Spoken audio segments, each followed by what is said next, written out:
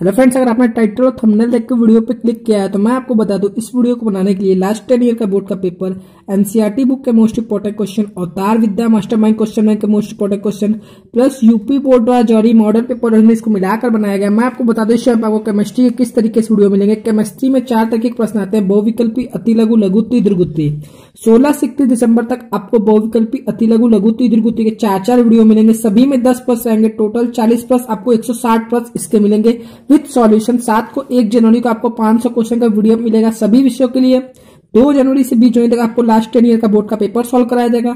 21 से 5 फरवरी तक model paper और गेस्ट पेपर आपको सॉल्व कराया जाएगा। अगर आप इतनी तैयारी कर लेते हो तो आपको इस बोर्ड एग्जाम में 85 प्लस क्रॉस करने से आपको कोई नहीं रोक सकता है। तो अगर आप तक कहीं भटक रहे तो सब्सक्राइब करो, शुभम का चैनल करो, बेल नोटिफिकेशन दबाओ जिससे आपको क्लास 12 के आने वाले सभी इंपॉर्टेंट वीडियोस की नोटिफिकेशन मिलती रहे। तो चलिए स्टार्ट करते हैं आज का वीडियो। दोस्तों आज की इस वीडियो में आपको क्लास 12 केमिस्ट्री का दीर्घोत्तरी का पार्ट 2 बताऊंगा। इस पार्ट के और वीडियोस की लिंक डिस्क्रिप्शन में लिंक है, अगर आपने नहीं देखा जाकर देख लो।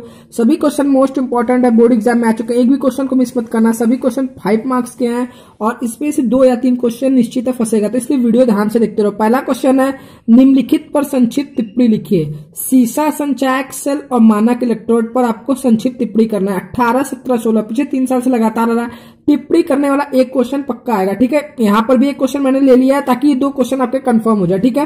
पहला क्वेश्चन क्लियर है, टिप्पणी करना सीसा संचायक सेल और मानक इलेक्ट्रोड। सेकंड है, प्रथम कोटि की अभिक्रिया के लिए निम्नलिखित व्यंजक की उत्पत्ति कीजिए। आपको प्रथम कोटि की अभिक्रिया के लिए निम्नलिखित व्यंजक की उत्पत्ति करना है। 14, 16, 17 3 साल से ये भी क्वेश्चन आ रहा है। बात करते हैं थर्ड क्वेश्चन है, निम्नलिखित पर टिप्पणी लिखिए। हार्डी-सुलजे नियम और स्वर्ण संख्या दोनों मोस्ट इंपॉर्टेंट है। हार्डी-सुलजे नियम एंड स्वर्ण संख्या 18, 17, 15, 12, 10, 6 साल से बोर्ड एग्जाम में आ चुका है।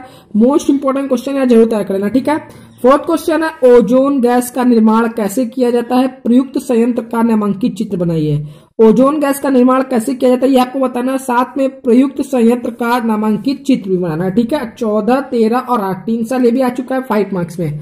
बात करते हैं 5th क्वेश्चन है, संक्रमण तत्वों एवं लैंथेनाइट की गुणों में समानता एवं भिन्नता को स्पष्ट कीजिए। आपको संक्रमण तत्व जो है और लैंथेनाइट के गुणों में क्या क्या सेम चीज है और क्या क्या अलग अलग भिन्नता है, ठीक है, उनको आपको स्पष्ट करना है। 16, 17, 18 पिछले 3 साल से ये भी क्वेश्चन आ रहा है। अगर वीडियो पसंद आए प्लीज वीडियो को लाइक करो जिससे मेरे और मनोबल बढ़े आपको और वीडियोस लाने के लिए। 6th क्वेश्चन है, निम्नलिखित को समझाइए। ऐसा भी एक क्वेश्चन केमिस्ट्री में आता है, एक आता है निम्नलिखित पर संक्षिप्त टिप्पणी लिखिए और निम्नलिखित को समझाइए। तो ये क्वेश्चन 14, 16, 10, 17 4 साल आ चुका है। ईथर को रंगीन बोतल में पूर्ण रूप से भरकर रखा जाता है, क्यों ऐसा आपको क्यों करना है ये आपको बताना है, निम्नलिखित को समझाना, ठीक है। ईथर को रंगीन बोतल में पूर्ण रूप से भरकर रखा जाता है। सेकंड, अल्कोहलों का अणुभार बढ़ने पर जल में इनकी विलेयता घटती है, ऐसा क्यों होता है आपको समझाना है, ठीक है। बात करते हैं सातवां है, कैसे प्राप्त करोगे। ये ऑर्गेनिक केमिस्ट्री से एक क्वेश्चन 3 मार्क्स में आता है और अगर दो साथ में मैंने ले लिया है, 2 क्वेश्चन आया था तो 5 मार्क्स में आ सकता है, ठीक है। एसिटेमाइड से मैथिल एमीन कैसे बनता है, आपको कैसे प्राप्त करेंगे इसका रिएक्शन बताना है। साथ में एथिल एमीन से मैथिल एमीन आप कैसे प्राप्त करेंगे ये आपको बताना है। दोनों मोस्ट इंपॉर्टेंट है, ये जरूर तैयार कर लेना। ऑर्गेनिक केमिस्ट्री का मोस्ट इंपॉर्टेंट क्वेश्चन है जो दीर्घोत्तरी में आ सकता है, ठीक है।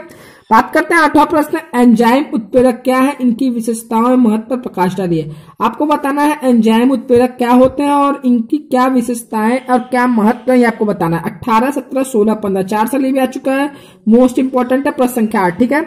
9वां प्रश्न हमारा है, एलडीपीई तथा एचडीपीई क्या है, इन्हें कैसे विभाजित किया जाता है। यह हमारा लास्ट चैप्टर से है, एलडीपीई तथा एचडीपीई क्या है, इन्हें कैसे विभाजित किया जा सकता है ये आपको बताना, ठीक है। 17, 16, 15 3 साल से भी क्वेश्चन आ रहा है। बात करते हैं 10वां प्रश्न, मोस्ट इंपॉर्टेंट 3 साल आ चुका है। 14, 13, 17 कोलाइड व क्रिस्टल लॉ में अंतर स्पष्ट कीजिए। आपको कोलाइड व क्रिस्टल लॉ में क्या क्या अंतर है आपको स्पष्ट करना, ठीक है। ये 10 क्वेश्चन अगर आप तैयार कर लेते हो तो आपको ये जितने पार्ट्स बने अगर आप इतना तैयार करो तो आपको 85 प्लस केमिस्ट्री में आराम से क्रॉस कर सकते हो, अगर आपको थ्योरी में 30 में 30 मिला है। तो अगर ये वीडियो पसंद आए प्लीज वीडियो को लाइक करो। अगर ऐसे ही सभी पार्ट्स का देखना है चैनल को सब्सक्राइब करके बेल नोटिफिकेशन दबा दो जिससे आपको क्लास 12 के आने वाले सभी वीडियोस की नोटिफिकेशन मिलती रहे। इसका मैंने पीडीएफ में लिंक दे दिया है डिस्क्रिप्शन में, आप वहां जाकर सभी क्वेश्चन के आंसर को डाउनलोड कर सकते हो। तो आज के लिए इतना है, मिलते हैं नेक्स्ट वीडियो में, तब तक के लिए जय हिंद जय भारत।